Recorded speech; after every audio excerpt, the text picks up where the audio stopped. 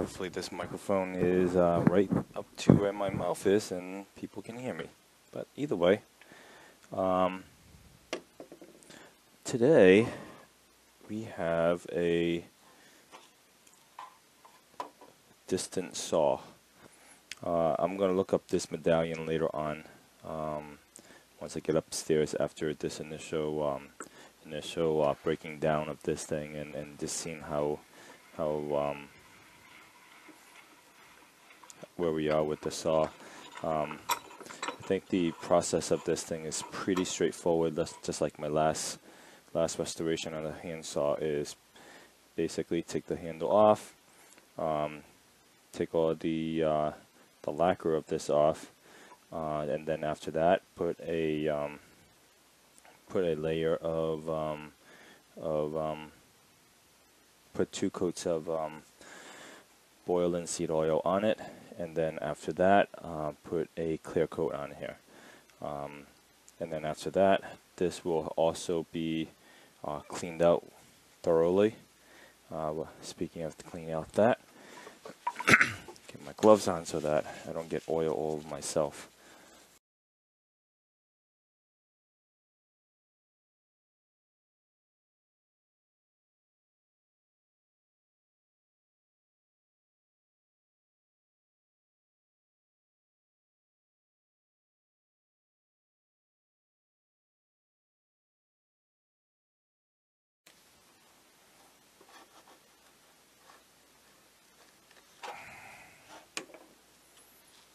Just need that as a small little leverage. So upon closer inspection, you can see, let's see, where's the camera pointing at? You can see that this has a small little crack right here. What I intend to do is I got some glue syringes. I'm going to inject some glue in here and then clamp them back together so that this thing, you can see it's a minor crack. So eventually it will crack through here and this thing will fall off, and that would be a really bad thing. The rest of them is in pretty good shape. You get a lot of missing lacquers, but you know, for the age this is understandable. So, and then for the blade itself, the blade is in pretty good shape.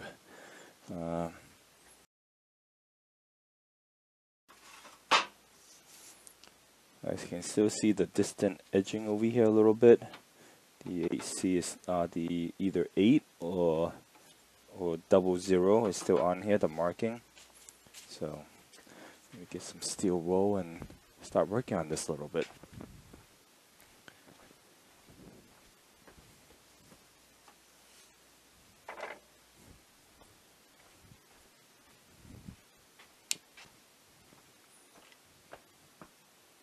So I'm using a WD-40, nothing special.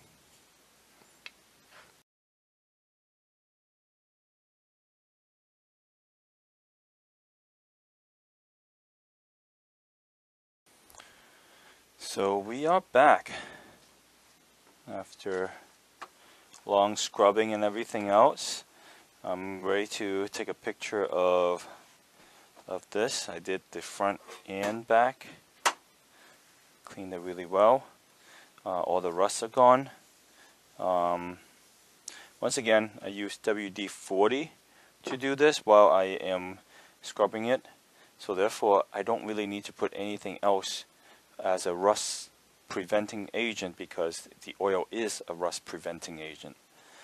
So technically, this should be fine unless it get water rained on or whatnot, or if it get used on some green wood, then this would be in trouble. But well, maybe not, because that's probably stainless steel. But what I want to do is let's zoom in a little bit. Oh, the glare is pretty bad.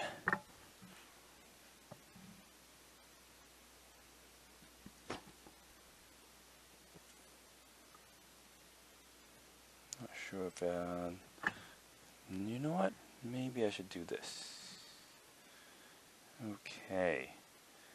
Wonder if I can see the edging of Disston on here. Maybe not, but I can see it with my eyes, so therefore, hopefully, this is good enough. Moving on to the handle. The handle is slightly different process. Cleaning up my work area. So I have to be extra gentle with this handle because the handle is actually cracked. So I may actually take a break here and do the handle another time.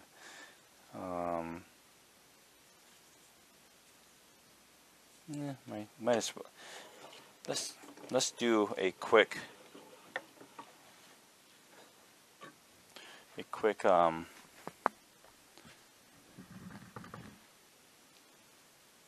cleaning of this thing. I want to probably get closer so I can see it.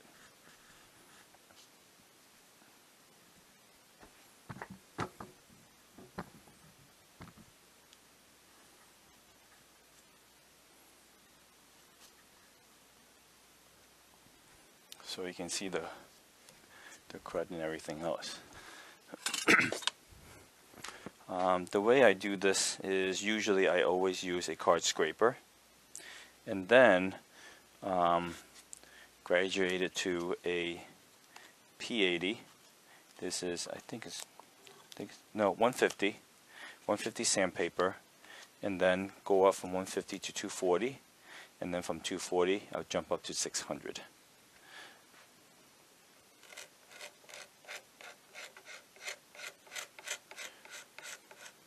The good thing is most of the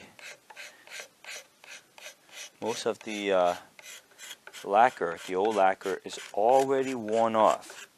So you can hear the sound difference when I hit lacquer versus just, you know, years of sweat using this, which give us this nice patina color. So the patina color is being removed, but it will be replaced with boiled linseed oil, and boiled linseed oil does give it a very nice deep dark color as well. So it should mimic the old color.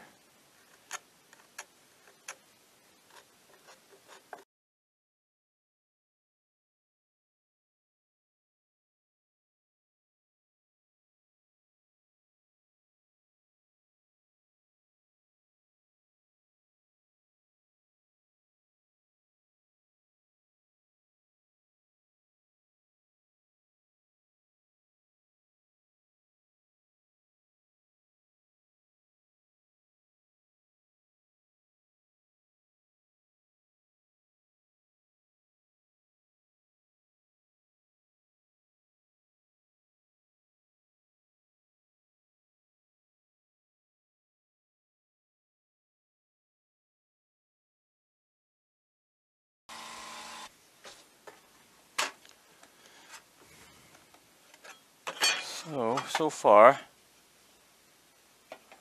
this has been done.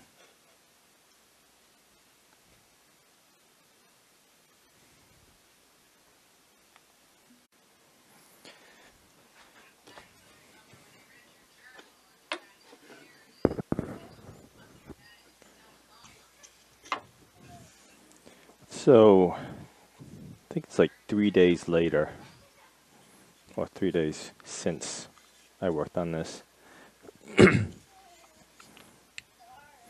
And I had my vaccine today, my second dose. I glue the crack, and I had used the card scraper and scraped off the squeezed out glue. And now this thing is pretty secure. And I also put the car scraper in the middle here to get all the squeeze out in between, so therefore the blade should slide back in here very easily.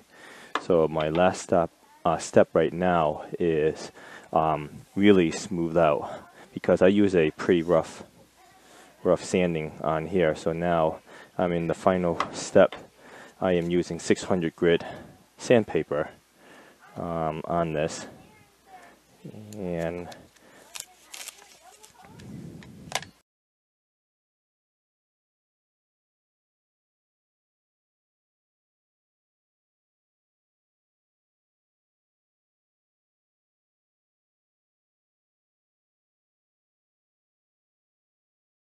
all right, I think that's good for now.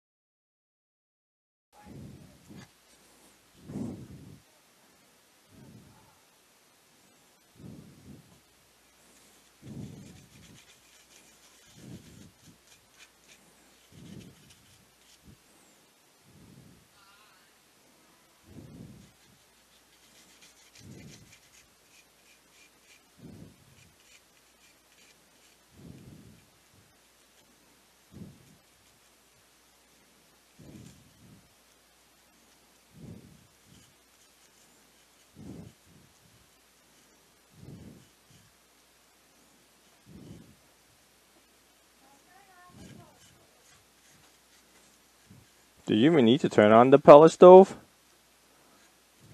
So why do you turn off the pellet stove?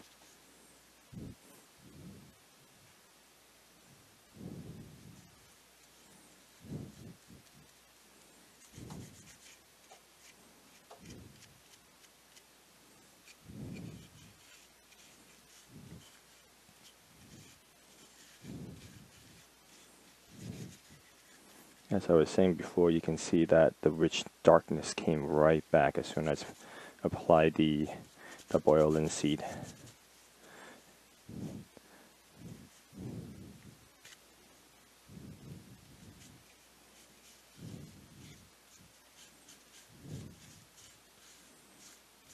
It's one of my favorite finish.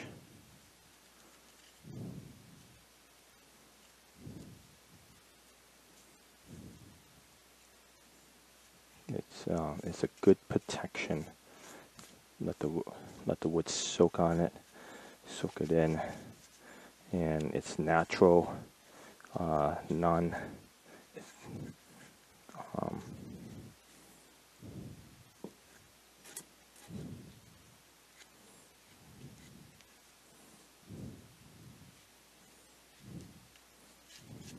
it's non-toxic, and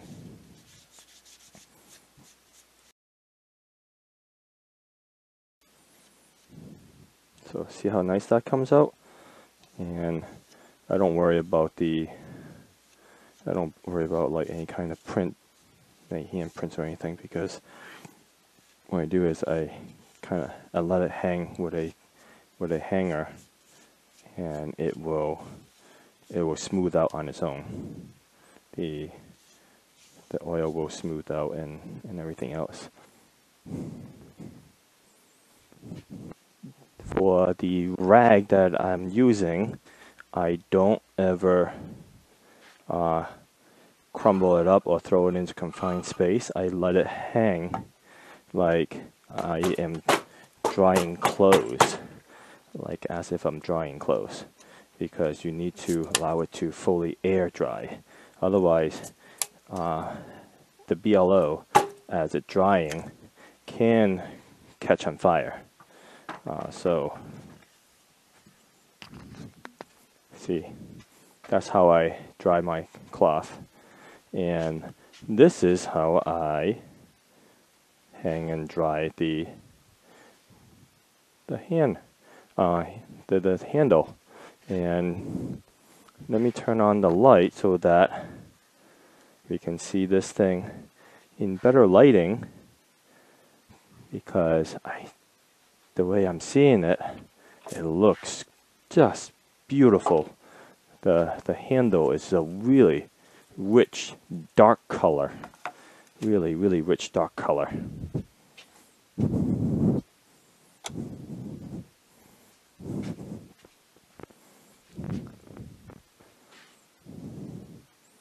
So let me take this thing off of the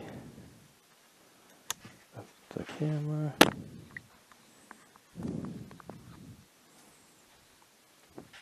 So you can see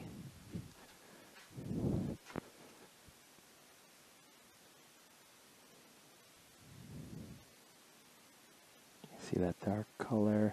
Nice. See the shininess from it. So it'll be probably about 2 days before I come back, and well, tonight I will come back, and what I will do is make sure any kind of drippage over here and over here, I'll clean it up a little bit so that it won't form any kind of drippage, so that it will be nice and smooth, and then apply a second coat. And then after the second coat, I'm going to also let it hang and dry like this again. And once the second coat is done, I'm going to spray clear coat. The clear coat that I'm spraying will be Crumlin Clear Coat Max. This stuff I spray on almost everything to seal up. This is the stuff I spray on.